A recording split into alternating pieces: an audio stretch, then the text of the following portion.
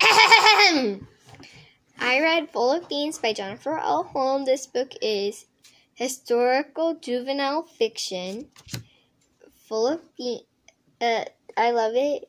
I love this book because it's full of adventures and helping. This book is about Beans and his gang of boys from Key West, Florida, and his adventures. Key West is really run down during the Great Depression.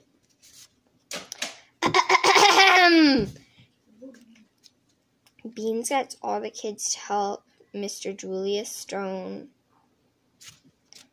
clean Key West and make it into a tourist attraction.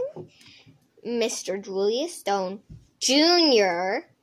is a Roosevelt New Dealer.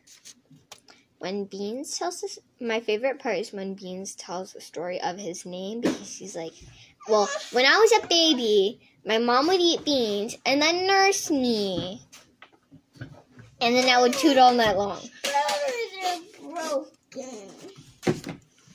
This book taught me that kids can help.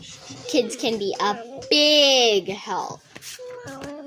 I would recommend this book because it's awesome, full of adventures and rowdy boys. Cut!